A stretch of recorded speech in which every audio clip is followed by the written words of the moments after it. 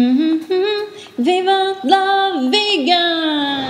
Hello, I'm Leigh-Chantelle from VivaLaVegan.net and welcome to this interview today. I have Seth Tibbott and he is the founder and the chairman of Tofurky products, which I'm sure you've heard of. If you don't know what we're talking about, check out Tofurky.com.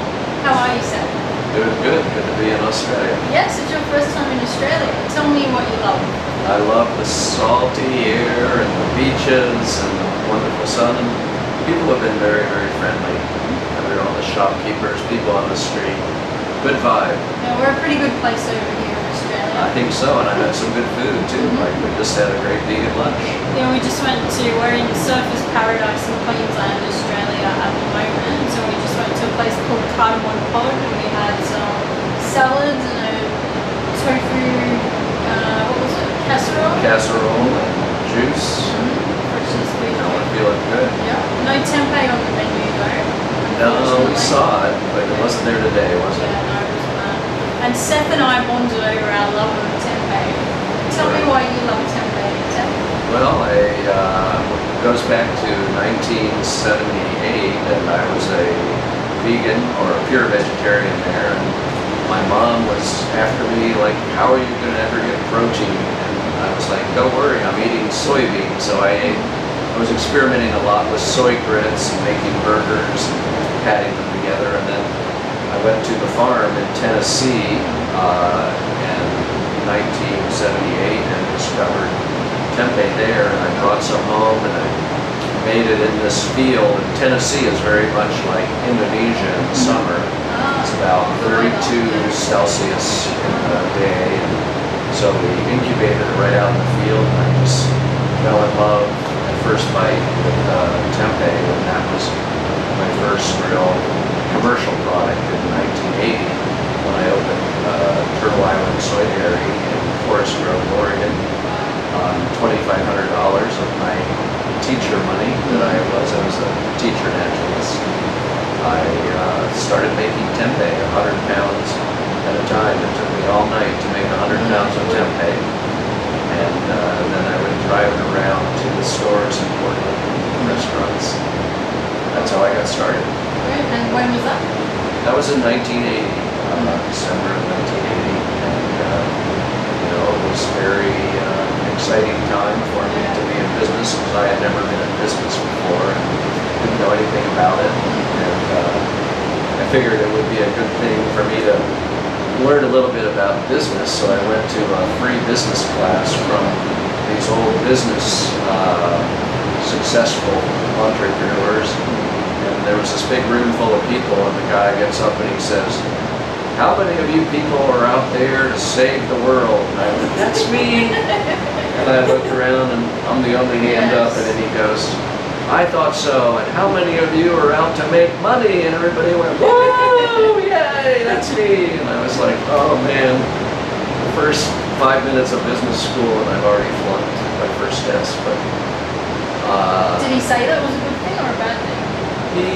He inferred that the main reason to be in business is to make money. Yeah. And of course, now that I've been in business, I understand that in order to pay people well and in order to expand your business, you do need to make money and profit in order to do good things. And we love giving money away and supporting good causes too. But, our mission has never been personal wealth. It's more just trying to encourage people to be more plant eaters and get off of eating meat.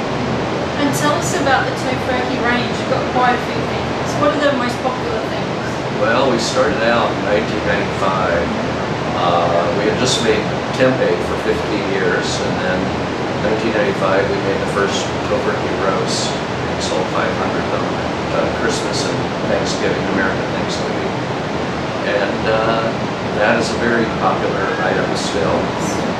But we followed that up with the deli slices. And we make most deli slices of anybody in the world right now. And then follow that with, we have 6 kinds of sausage, Italian, beer brats, kielbasa, spinach pesto, chicken apple, and andouille. So we have some very popular sausages too. We're also the biggest sausage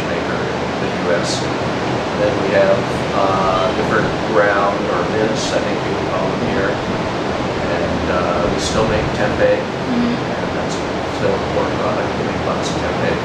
But Tofurky is our main product line range right now. And with the name, obviously, are you using tofu? We are. We're using organic tofu as the base in all of the Tofurky products. And we use organic soybeans in all of our tempeh, of course, too. Certified sources, so we don't use any genetically modified ingredients in any of our products. Which is It's good, very important. especially in America. Yeah, it is. It's harder and harder to source clean meat, so we just wanted to take that conversation off the table. Right? We still can't use genetically modified foods in organic agriculture, but they try to include that, but that's not possible. So. And now you're branching out all over the world. So you're in Australia. There's some people that are importing in Australia, and what, UK, Europe, where else? Yeah, we've selling in Germany, and the UK, and Australia. Those are the three early adopters outside the United States. Canada, of course, is a big one. And Brazil, Iceland. We just find that there's this consciousness all over the world. People trying to get off meat. We were just in Hong Kong. We saw people out there, working with the restaurants and the schools and government to bring more plant options to Hong Kong. It's a worldwide phenomenon. It's an exciting time to be alive. A lot has changed, hasn't it? It really has.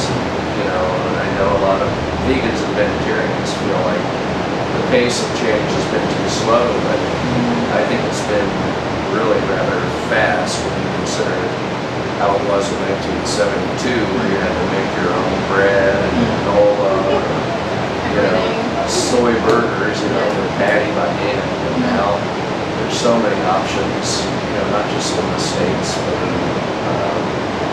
all over the world, and they're getting better and good options. Vegan cheese also coming on strong now. Meats and egg replacer.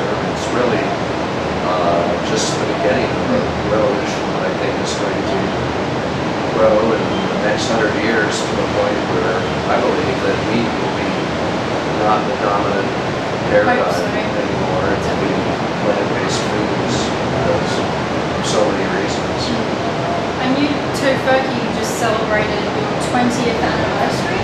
Yeah, that's pretty Tofurky, 35 years of making tempeh and Tofurky. So what have you learned along the way?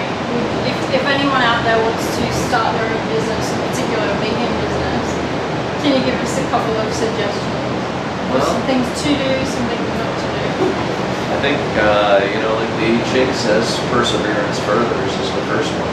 It just takes every day, staying in the game, making products, and not being afraid to experiment with new things if things aren't going the way you think they should. It was 15 years before we came up with Tofurky, which really changed our company into more of a international brand. We were not really making very much money before that.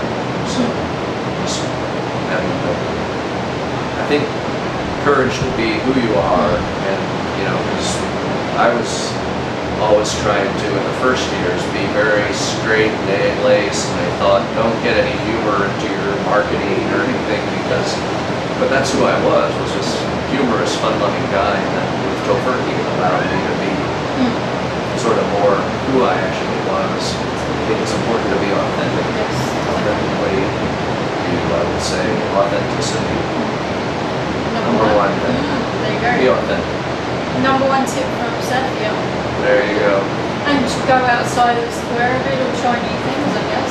Yeah, being experimental and trying to find something that no one else is supplying. It's great to be innovative because you're on new ground. There's challenges with that too, but if you succeed, you're the first one in the market with a new idea. I think it's easier to get a name for yourself established than it is just improving on an old idea. You do both, but it's better to be innovative, strike new ground, and find a niche that's not being covered. Yeah. Sometimes the ideas that people tell you are the craziest ideas are the best ones. If somebody has, you can tell somebody, I got this great idea, and everybody goes, oh, that's a great idea. Somebody else has probably had that great idea, and maybe is even further along thinking about it. But sometimes, say an idea, people say, that's a stupid idea. Like making a turkey out of tofu. I'm sure everyone was like, yeah, go for that. That's about right. It's like people will go, oh, you know what? That was a stupid idea. My aunt, Rosie, in 1980, she said, this is the stupidest idea I ever heard. Selling soybeans to the moldy soybeans to the American public. And then, like 15 years later, we were on Jeopardy, which is a big game show in Portland. And my name was one of the answers, and she was in her nursing home. I told him it was a good idea from the start. And she was very excited to see it. Oh, cool. That's cool. But sometimes, who knows what's a good idea? It's a bad idea until you try it. So don't be afraid to try new things. There you go. It's very true. And tell us about your journey to veganism. Why did you become vegan? Well, originally I became vegan in 1973 after reading Diet for a Small Planet, which is a book by Frances Ford. She talked about the reasons we should eat just grains as opposed to feeding them to the animals. And that was struck home to me because I was an environmentalist. And so it was really environmental reasons that I became vegan and vegetarian at the time. And then after I started eating that way, I was like, wow, this is a healthy way to eat. And it's good for the animals too. So it really was those three sort of things. It was like a win-win-win, I thought, for my body, for the planet, and for the animals. But it was really the environmental thing that really drove me initially. But now, having seen the horrible way that animals are treated, it's just undeniable that compassionate reasons are what I think are keeping me vegan. Yeah. That's a good reason. Yeah. And you would have noticed a lot of changes in those years. Yeah. I think that, that all of those reasons are bubbling up to the surface more and more in the public consciousness. And I think that, even though I think environmental reasons are probably the number 3 reason out of those 3 things about why people become plant-based eaters, it's also the hardest one to refute. Yeah, I agree. And I think it's the whole card too, that in the world as it moves forward, it's going to be, it's so unsustainable, the meat agricultural system producing meat, and it's so much easier to produce veggie sausage than it is meat sausage when you consider growing this animal, slaughtering them, cutting it all up and grinding it, and all of these horrible things. And the packaging and the distribution and all that as well. Right, but then, in veggie sausage and foods, it's much simpler and environmentally friendly. The world is, I think, when you look at the habitat that's being destroyed in the rainforest in order to feed all of these cattle and animals, these billions of animals that we're killing, look at doubling that. Like, it's already, the world is teetering on the edge of insolvency environmentally. Something has to give, doesn't it? Something has to give. There's going to be a turning point where it's going to be so, it's already should be obvious, I think, to what you and me and we're seeing the obviousness of the efficiency of plant-based diets, that you have to say, well, when is everybody else going to get on board? And I think that day's coming. Yeah. If not now, very soon. That's right. If not now, soon. And if not us, who? Yeah. If not now, when? Yeah, exactly. And so what are the plans for Tofurky? Expanding to the world? Yeah, we're just expanding our range and trying to be innovative, more fronts, and just make plant-based foods more convenient and accessible and economically viable, so that they're within reach of the world population, human population. So we just want to keep pushing the limits of vegetarian and vegan foods. Vegan foods, all of our foods are vegan. And so you've travelled a bit over the years, Seth. Where's your favourite place to go? This is right up there, I have to tell you. I've only been here 2 days, but I love getting out and traveling. It's beautiful to get over to Germany. Berlin, I thought, was a wonderful city for veganism. Yeah. Just the food, and they have the Vegan's restaurant chain over there, supermarket chain. They're doing well. Interesting, in Berlin, an activist told me the reason people become vegan over here is more for the treatment of animals than it is health. They don't think the diet's that healthy. Wow. They think, I want to do this because of the horrible way animals are treated. And I think maybe in their history, recent history, they've seen so much suffering that maybe their hearts are more open. It's a very real thing to me, but I thought that was fascinating to me. What about their food? Like, do they have a lot of fresh fruit and vegetables in general? They do have very good fresh fruit and vegetable supply in Europe, and a lot of organics. They're more developed organically than so they might we be are already in the eating States. quite healthily. Yeah. Maybe. I haven't been yet. Like one of the things I know that he was saying was that any diet that you thought you had to supplement, like B12, if you had to take a pill, it was viewed as like an inferior diet. So he was putting B12 in toothpaste. Wow. When you brush your teeth, you got B12. But I know a lot more non-vegans who are B12 deficient than I know vegans. So it's not just a vegan thing.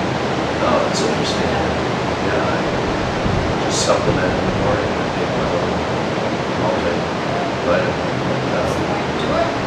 I think, in America, I know that the number one reason that people go vegan is for the diet and the health aspects, and trying to get down on their cholesterol, lower that, and fat. Definitely here as well. I think a lot of the Western sort of countries will be up.